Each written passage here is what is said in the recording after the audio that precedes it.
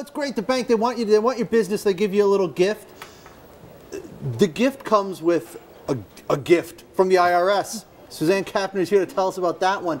This is a crazy story. I mean, we all know that the banks, they give away little prizes, little things. It's a little enticement to get you open up an account.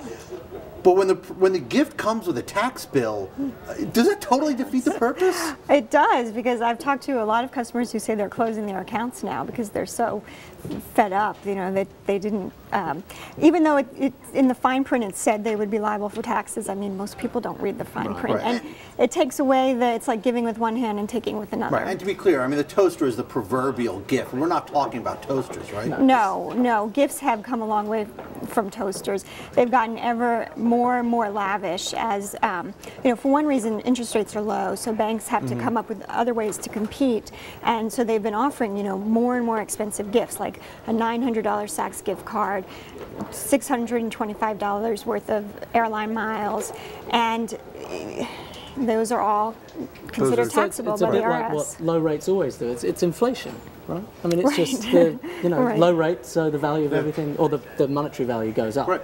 So, and then suddenly you hit the tax man's radar. So you talk to customers who say they open the account, they got the gift, whatever, and then a couple of months later they get the 1099 form from the IRS and said, take the gift back, I don't want it. Yeah. But you know, it's too late by then. But you know, companies in other industries don't really have this problem because the IRS considers, you know, gifts with purchase or buy one get one free offers as a reduction in the purchase price. So banks are somewhat unique in that, you know, banks are following IRS rules here. They can't really be faulted for that. But what they could do is what Volkswagen did when they gave away Beatles on the Oprah Winfrey Show. They covered the taxes for the recipients. So, you know, banks could have some leeway in how they handle this, but they're, you know, following the letter of the law, I suppose.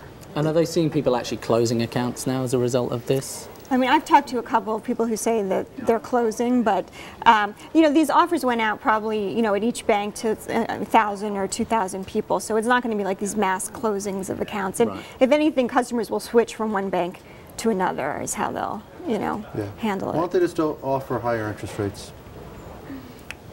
Oh, I'm sorry. Did I say something wrong there? Do you want a recovery or what? I guess I'm not a banker, right? You want people spending. You don't want them saving. Right. Did the banks anticipate this at all? I mean, somebody in the marketing department should have thought of this. Should have thought of the consequences of this. Shouldn't they have? You know, they should have probably, but banks have, they say it's not the first year that they've sent out these 1099s, but somehow this year it's really bubbled up. And I think because the gifts have gotten so expensive, they've crossed this threshold of $600 where that takes, you have to get a whole different tax form for that. And a lot of customers are opening these and saying, what the heck is this? It's not my regular interest, 1099, you know, and the taxes are obviously higher, the higher the gift. So I think it's just sort of crossed a threshold where it's listed as miscellaneous income or something like that. So the quick rundown is, you know, if you have an account of $5,000, if you get a gift of more than $20, that's supposed to be reported to the IRS. But if the gift is more than $600, it's reported in a different way called miscellaneous income. Gets a little bit into the, you know, the inanities of the tax code. Plus, frequent flyer miles are not taxed.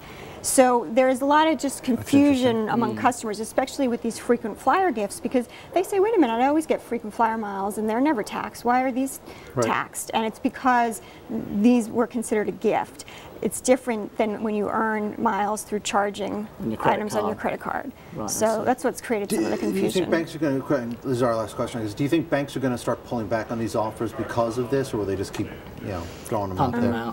I don't think so, because the offers, research has showed the offers can more than double response rates, which is huge. Banks have like some of the lowest response rates to direct mail of any industry. That's surprising. So, you know, this really does help them get customers. So it's doubtful that they would pull back.